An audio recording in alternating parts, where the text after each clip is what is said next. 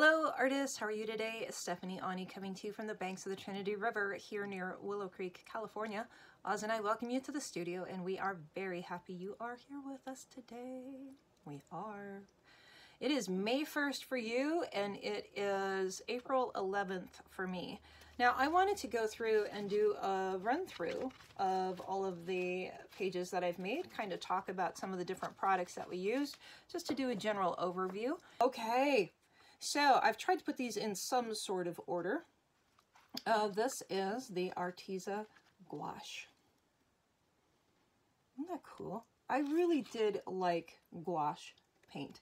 Now this is also from the same Arteza set of gouache. There are 60 colors. 12 of those colors are metallic. And now I have really indirect light on this, so it's a little bit harder to see. But I will be using gouache more often. I would highly recommend it as a tool. You get 60 colors. I think it's around $35, so it's quite affordable. It'll go a long way. And this is craft paint on a gel press. Craft paint is a little bit, well, is the least expensive paint that you can buy. Beautiful colors. It works well for some things. I don't ever paint with craft paint, but when you're using it with a gel press, it works out quite nicely. This is the Arteza metallic acrylic. This is the Arteza regular acrylic paints. Put that one there so you can really get a focus in on it. Now I have made that splotchiness on purpose, but I like that I got that effect with both of them. Super happy again with the Arteza acrylic paints. The reason why I do like them, you know, you get a ton of colors again in their larger set. You do get some metallics in that large set too. The metallics that you get in this, I think it's 60 colors. The metallics that you get in there are different than the metallics that you get in the metallic acrylic set of paint. So, very affordable paint. And this is the Lumiere paint. You guys have seen me use this quite often through my book. It is very creamy. It has really nice coverage, and the metallics are very beautiful. I like metallic paint. I'm not gonna lie. This was the calligraphy ink. This is the iridescent Dr. P.H. Martin's calligraphy ink. Cool to use. I'm looking forward to trying that out again. That was a neat product. It really gave a unique finish. Nice and thick. This is Chalkola chalk markers. They have really good deep coverage. I would not suggest to use them with watercolor paper. And remember, a lot of these products would have been more successful on maybe a mixed media paper instead of a watercolor paper. Watercolor paper is super, super absorbent. This is our Arteza watercolor set. There are, gosh, how many colors are in that set? It's an affordable set. The colors are vibrant. They haven't faded. And they're good to play with. Let's see, this is the Arteza watercolor pencils. Watercolor pencils are, they're a little bit harder to build up the coverage. It takes a little bit more time to work with them. The colors are vibrant. The pigment washes away pretty quickly when you put water on it, so you have to be very sparing with the water. But I do like the watercolor pencils. You can use watercolor pencils anywhere that you would use regular colored pencils. They are generally more vibrant and put down more pigment than a regular colored pencil. So you might look at a watercolor pencil in place of a colored pencil. Kind of cool. And here is the Neocolor 2. We had some excellent vibrancy with that Neocolor 2. I'm hoping that the colors are pretty true to life here. Again, this is kind of this offset light. Hopefully I shouldn't be doing this light. Let me look at something real quick. Yeah, that's pretty close to the same thing. So this is the Inktense, the Derwent Inktense pencil, and this is the Derwent Inktense block. Love the control that you get with the Inktense pencil. Very, very vibrant colors. Neocolor 2, gorgeous colors, super creamy texture. This one is the Distress crayons. And then this one was the Gelatos. And then we have the Marabou art crayons. So all of them have their own properties that are good. There's not one that is right or that is wrong. The Neocolor 2 I liked a lot. The Derwent Inktense, yes, I am very happy I have these as a tool. They are more expensive. Not gonna lie, they're probably one of the more expensive products out there, but you can really get some beautiful deep colors with them.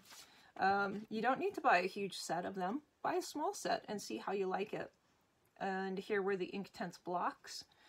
The Inktense blocks were very cool. I don't think it's a must-have tool, but I liked them a lot. The Distress crayons, they have a nice creaminess to them. Remember, I have quite a few of the Distress crayons. And they're a cool product. You know, use whatever one appeals the most to you. Here is the Gelatos. This was, remember, the metallic, iridescent gelato, more than just the plain gelato. It was one of the sets that I had purchased at one of the big stores with one of the 50% off coupons. They're nice. They have a nice shimmer to them, and it's hard to choose which product to use when. The Marabou art crayon. This has really nice saturation. This one got quite dark, but the colors are very creamy going on. They were very blendable, and as you layered them more, they became, you know, even more gorgeous. I love those spots of Mod Podge that I have underneath of there. This was the chalk pastel. Not a fan of pastel. The colors are very vibrant and intense. So as far as coloring a piece of paper, it did really well. I just am not a fan of pastels because they really do get everywhere. It takes a lot to stick them down, and then I had to spray this with a spray varnish or some sort of clear coat. You have to protect it, and this still comes off even after spraying it with clear coat. Blech. Not a fan of pastel. This was the Everblend markers. It's kind of funny, some of you were saying that you wanted to see this video. You know, it worked out pretty good. I just wanted to show you more of the true blending. This one got kind of yucky, but I am looking forward to actually working with that background. I think it'll be a fun one to work with. Here are our Arteza Real Brush Pens and our Tim Holtz Ranger Distress markers. So they're both a water-based marker.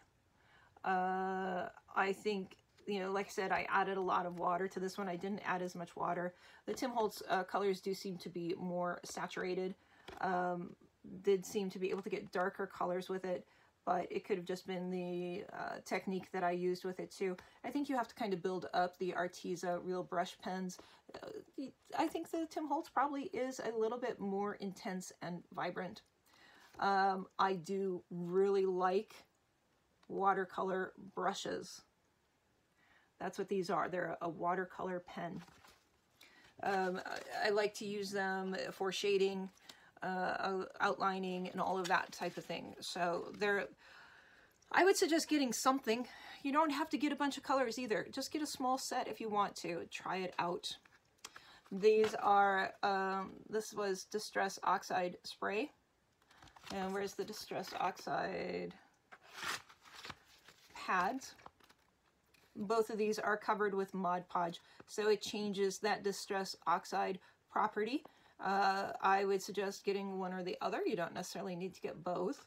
Unless you can afford to get both, then by all means go for it, because it's a cool product, and I really do love it when we can build up those colors like that. And then when you put that Mod Podge over the top of it, when it's in an actual layout in your book, it looks great. Here is the spray inks. These are all water soluble, so if I were to take water and flick it on here, this would just come running right off. The same with if I took Mod Podge, it would come up and go onto our painting. But again, you put Mod Podge over the top of this though, in kind of that light glazing technique that I showed you earlier in the month of April. You can get some really cool finishes with this. I love the Dilution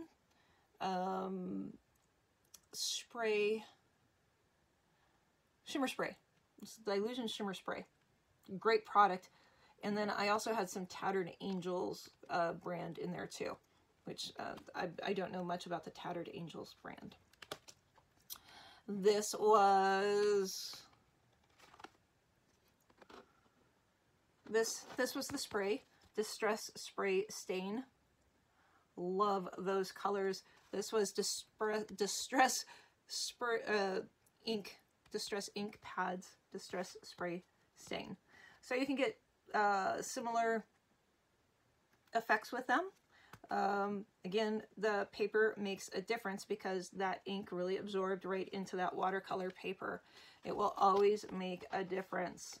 And then this was the archival inks used with alcohol. So as you spray alcohol into it, the pigment did soak through. I wanted to show you the back side of this guy, actually. Look how much it soaked through onto that back napkin. Isn't that gorgeous? I love that background. So that's how much that ink soaked through that watercolor paper. And this is thick paper. And then last but not least, we have our alcohol inks. And oh yes, I am such a fan of alcohol inks. I really, truly am. Then for the front covers, for the cover, we used all of the different, the Finnabar Rust Paste, Rust Effects, and Craft Paint. So it looks like Ozzy just showed up, and I'm going to sign off for now, and we will chat soon. Bye.